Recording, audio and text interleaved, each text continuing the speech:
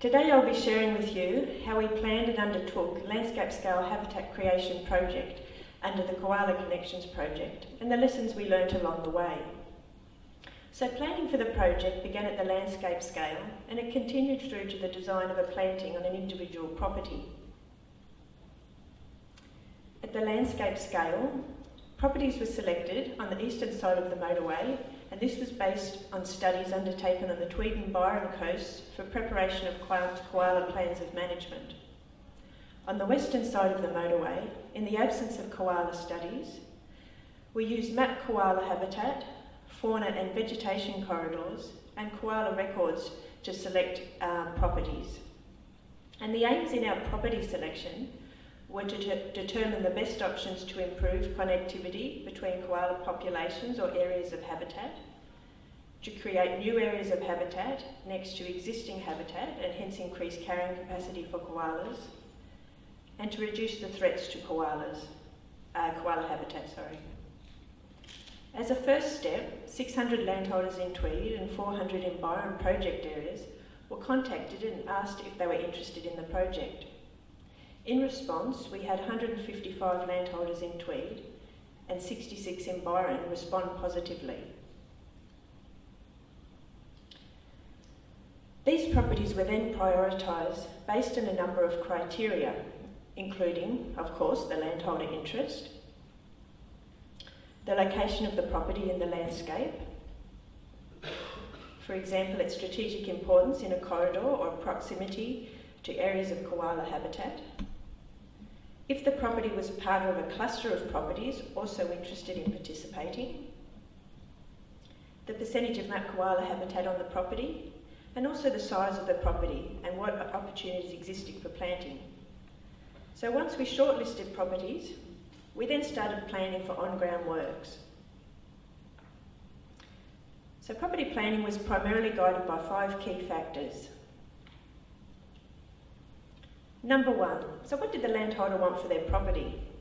Some only wanted a line of trees along a fence, others couldn't get enough trees. 2, what about the koala? What about the koala and the outcome from the koala's perspective? By going to the landholder with a proposal to link and extend areas of koala habitat, we could combine this with the landholder's vision. 3, how much money could we spend on each property?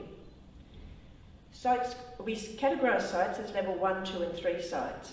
Each level had a corresponding budget range, so funds could be allocated to enough properties. This ensured landholders with smaller properties were actually not excluded. I mean, to the koala, a few trees in a paddock might be just as important as a paddock full of trees. 4, what were the physical conditions of the property? We needed to consider things like access and topography, the type and density of weeds, hydrology and soils, presence of stock, bushfire risk, and how much space was there actually available to plant on the property. And 5, what was the landholder's capacity and commitment to maintain works in the longer term? The final component of our planning involved planting design. We sort of stuck to standard methods, but we balanced a range of factors to meet our project targets, but also to try and get the best overall outcome for the property. So cost had a big bearing on planting configuration. If you had a square fence planting, this was cheaper per unit than a linear fence planting. But on that property, what was the best option for improving connectivity for koalas? Our tree spacing was typically 1 tree per 2 metres.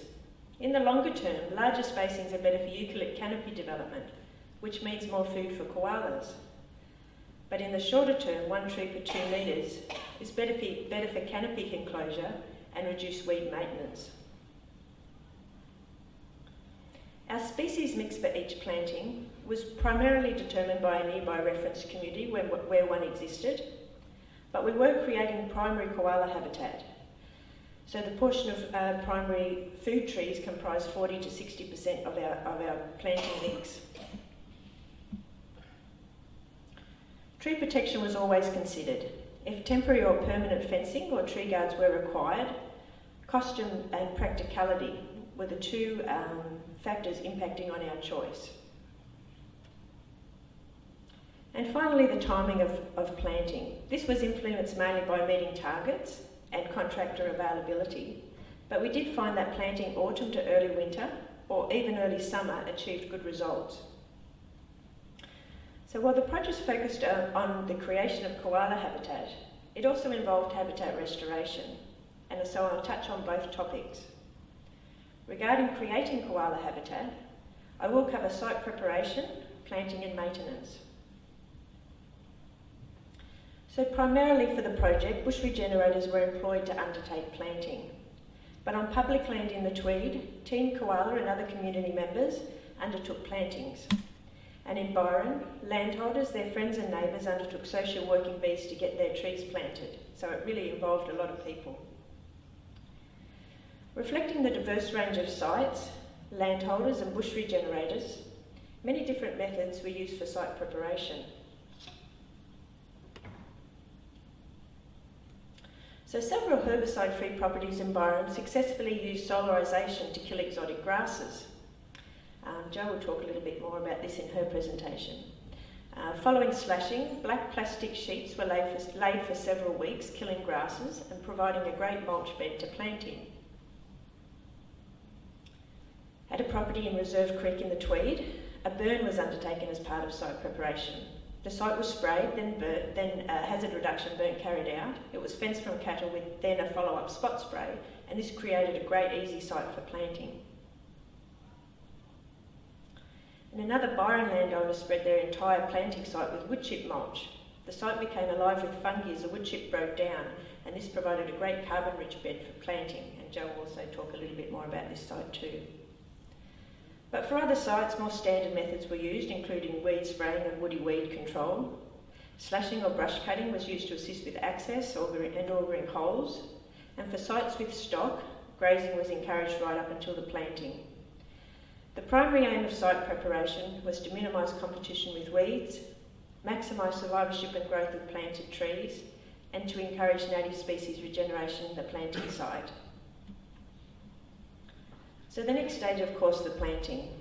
So all trees were planted by hand using tube stock that was typically sourced from local nurseries grown from locally sourced seed.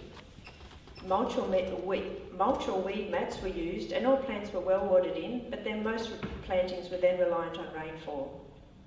The standard tree guard we used for protection from browsing was a 1 metre high plastic mesh guard secured with 2 wooden stakes.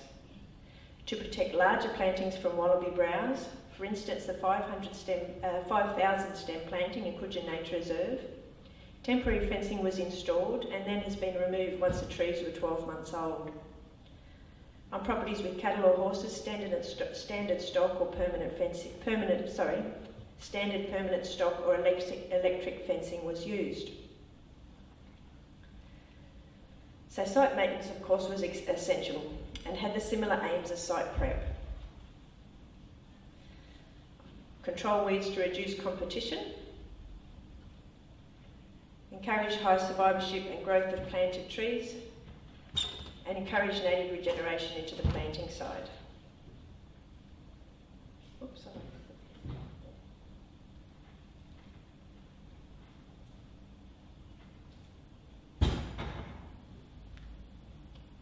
At 12 months, the survivorship of planted trees ranged from 80 to 95%, with a handful of sites falling outside this range, but averaging about 90% of all the sites combined. So while tree survivorship was high, we had a range of factors that resulted in tree losses or affected tree growth. These included dry conditions, prolonged inundation, poor soils and frost, where you had myrtle rust affecting broadleaf paperbark trees. Trees often, when they get to a certain point, die, and so we can only assume things like plant diseases or insect attack. Damage from stock, browsing from wallabies, which more so affected properties in Byron, and hares, which we found quite a bit of problem with on the Tweed coast. Accidental slashing or herbicide spraying. Sites affected by bushfire, vandalism, and sometimes species not quite suited to their conditions.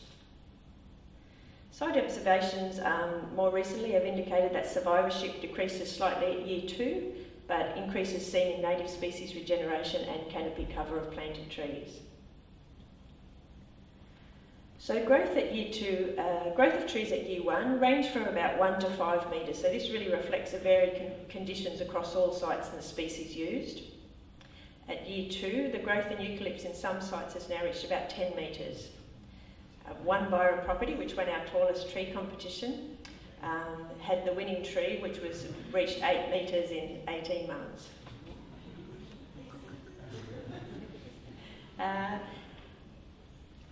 Our budget to plant a tree was $12, but our actual costs, which are still quite rubbery, we're still working on that, probably about $7 to $15 a tree. And just the many site variables are the cost of this large variance, are the cause of this large variance in cost. So variables which resulted in significant cost increases included site topography and access, the type of density of weeds at a site, whether it's grasses or your woody weeds, and the need to guard or fence a site. Restoration of koala habitat was also undertaken, typically by bush regenerators in remnant habitat next to plantings. Restoration works aim to reduce the potential for weeds to reinfest plantings, improve remnant koala habitat, and increase the potential for koala use of plantings. A good example, which I don't have an image of, was the removal of an area of invasive bamboo on a property at Tanya, which resulted in koalas being able to access food trees they previously couldn't access. Restoration also aimed to reduce the threats to koala habitat. For example, at some properties at Reserve Creek that had camphor laurel infecting tallow wood forest, and drill injecting mature camphor laurel just to improve the habitat there. Another area was reduction of fuels that could increase the risk of an unplanned fire. So, for example, control of lantana grasses and vines at the Pottsville wetland. Cost was another factor, with funding focused predominantly on primary regeneration, with limited funds for follow-up. As with many restoration projects, there is a trade-off between opening up areas and creating a bigger weed problem if follow-up funds are limited. The project did, however, enable some strategic investment in areas of primary koala habitat on the eastern side of the Pacific Highway. So for examples of these are the Tanya Crown Reserve in Byron, which is a nice area of forest red gum habitat, and also the Pottsville wetland in Tweed. So one of our most exciting results of the project is having koalas starting to use plantings at a handful of sites. These include several plantings in the Pottsville wetland, one on private property next to the wetland, and plantings in Coogin Nature Reserve, Pottsville Crown Reserve, and at Tanglewood. A common feature of all of these sites is that they are located next to koala habitat that is currently occupied by koalas, and all are on the Tweed coast.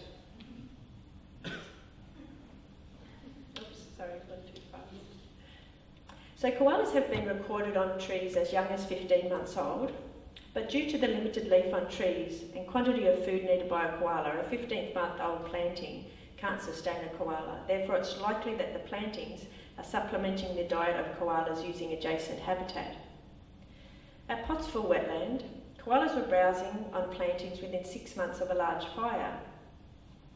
The fire resulted in the temporary loss of food for koalas, with areas of swamp mahogany being burned. So possibly, koalas turned to young planted trees for foraging following that fire. The fact that koalas are already using plantings has been very exciting news for us. For our monitoring for the funding body, we usually measure things like tree growth and survivorship, but now we're also monitoring our plantings to see if they're being used by koalas. Planted food trees are monitored for signs of browsing and broken and bent branches from koala bottoms or reaching arms, scats underneath trees and scratches on trunks, and if you're really lucky, a koala in a planted tree. So what about tree guarding? I certainly have reconsidered my approach to guarding planted trees from wallaby or hare browse. For me, I reckon if the risk is low, forget the guard. Whilst essential at some sites, the guards we often use did affect tree growth. They also added about $5 to the cost of supplying and planting a tree. They also need to be maintained, removed eventually, but they can be reused, and they do add, the use of plastic and hardwood does add an environmental cost to planting a tree. On the Tweed coast, when we started planting in 2012, risk of wallaby browse was very high. At some sites, 1 metre high guards did not offer enough protection. Only 3 years later, risk of wallaby browse at these same sites was so low that guards weren't required. But in Byron, wallaby browse has been one of their biggest issues. In some areas of the Tweed coast, we now have to guard for hares, not wallabies. Justin Malley will talk a little bit later about eucalypt regeneration and fire. But I'd just like to share some of my observations regarding weed control and eucalypts. Whilst weed control in koala habitat certainly has been effective at reducing weed threat, we aren't seeing a lot of recruitment of koala feed trees following weed control. At most sites, recruitment after weed control is dominated by rainforest species, or species like brush box, swamp box, borderleaf paperbark and swamp oak, obviously dependent on the site. Recruitment of koala food trees has only been disturbed on the disturbed edges of bushland, and so perhaps other options to extend the life of koala habitat will need to be considered. Possibly infill planting koala food trees in disturbed gaps within habitat, or introducing fire to encourage the natural regeneration of food trees. Whilst not every site has been a success, I believe a few key factors have resulted in the project overall being successful. Having a great extended team working towards a united goal, our bush regenerators, our local plant nurseries, landowners, community groups and volunteers, steering committee and project teams in Tweed and Byron. Good communication and building relationships with landowners, contractors and the community. Takes a lot of time, but it's enjoyable and rewarding, and it does make a big difference. And whilst we maintained a standard approach, the methods we used at each site were tailored, reflecting the diversity of landholders and sites across the project area. I would like to end my presentation with a very big thank you to all the bush regenerators who have worked so hard on this project with me in the Tweed, the landholders who have opened up their properties to help koalas, and finally the committed community and Team Koala members who help me every month to plant koala food trees. Thank you.